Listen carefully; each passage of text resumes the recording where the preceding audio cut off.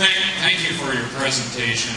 Even though we all recognize it is slanted, you got your perspective. I'm sure Tammy Baldwin would have a different one. But I would like to have you address or tell us, does your bill or any of the bills address what we're going to do to stop the rise in healthcare costs? This bill apparently does do something about that.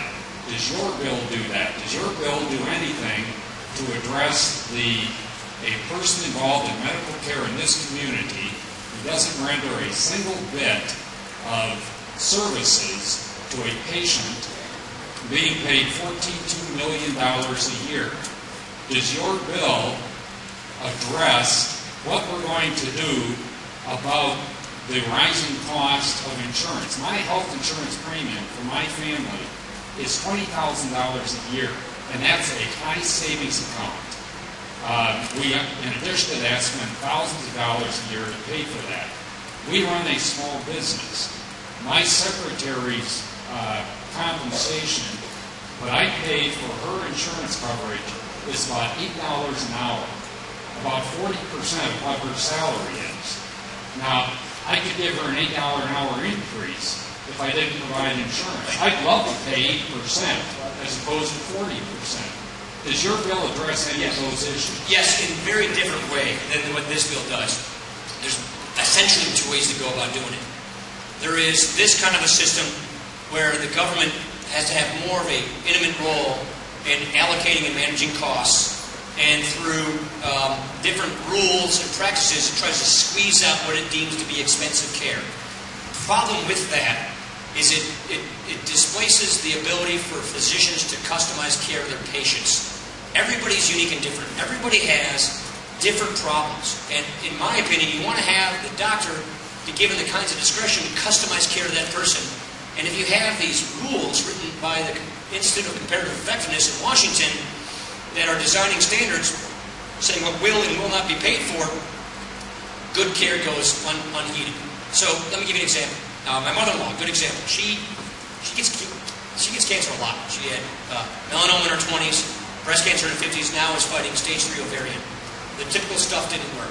The radiation, chemo didn't work. Her doctor went outside the box, thought of a new drug called Avastin, works for some other forms of cancers, and it's working really well. If she was a British citizen, can't have it. They don't let you have it. You can't even pay for it out of pocket. There's big appeals that are occurring right now to try and get Avastin. The point I'm trying to make is you don't want to have a situation where some bureaucracy makes a decision as to what is and is not allowed. How do I address it? A number of things. Number one, I think tort reform is a big issue. Tort reform and medical liability reform.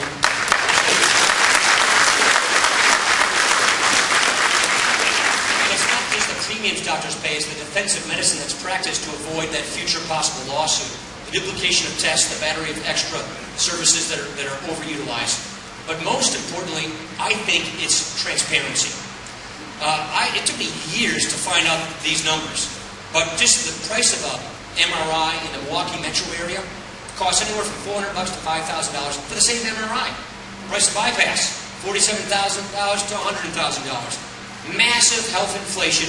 Providers can charge and charge and charge. You know why? Because we pay it. And we really don't know what things cost and who's good and who's bad. So I propose a whole new system of metrics and transparency. Apples-to-apples comparisons across the economy, across the country, on what things cost, so we know it ahead of time, who's good and who's bad, so that we can reward those high-value providers, so that the providers, doctors, hospitals, insurance companies compete against each other for our business because we have that information on an apples-to-apples basis as to what they're charging us, what it costs, and who does the best job. We don't have that kind of price and quality competition in healthcare today. It needs to be inserted into healthcare today. And I think you need to have insurance that rewards that kind of best value healthcare delivery system. It's more of a patient-centered system. And for the system that I'm talking about to occur, to exist, to survive, at the nucleus of it, the decision maker's got to be the patient and the doctor. Right now, we have too many HMO bureaucrats meddling in those decisions, and I want to fix that. I don't want to turn it over to some government bureaucrat meddling in the decisions. You want, at the end of the day, at the beginning of the day, the patient and the doctor as the primary decision makers with real information, real transparency, good tort reform, and electronic records, which are done in the right way, to get at this health inflation. To me, I think that's a huge part of it. Go to Dean, go to Mercy, and ask him, can you just tell me what this procedure is going to cost me ahead of time? Good luck with that. I mean, I've tried that. No offense to them, it's just the way the system works today. And so that's why I'm saying, just because I don't like this bill, doesn't mean that I don't think we should fix the problems. There are real problems, and I just identified a few that we need to fix.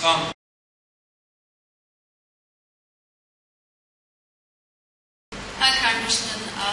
One thing I just want to mention is that tort law is a form of consumer protection, and when a hospital like happened in Tampa cuts off the wrong leg, you do want to have some way to go back and get compensated for that. But I almost didn't come here today because there's an angry minority that is engaging in intimidation and the threat of violence by taking and showing their guns at these town halls. They've been explicitly... Yes, there have been guns at town halls. Phil Gingrey, Congressman from Georgia, has been telling people that it's a good thing to take guns to town halls, and that's intimidation. That's a threat of violence. Well, that's Georgia, that's not Wisconsin. That is. But it happens in Iowa yesterday. The threat of violence has always been used by those who want to bypass democracy and the rule of law, and I want to know... Everybody, please. This does not work. People heckle each other. It doesn't work if we yell at each other. She has every right as anybody else to say what's on her mind.